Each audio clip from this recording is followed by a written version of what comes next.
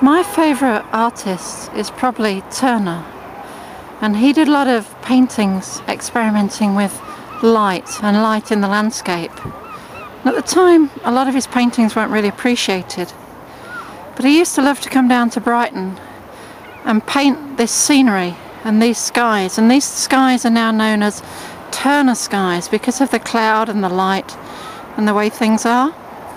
And I think you have to agree that this scenery down here on Brighton seafront is absolutely beautiful. If you get a chance to look at Turner paintings, then go and look at some of them.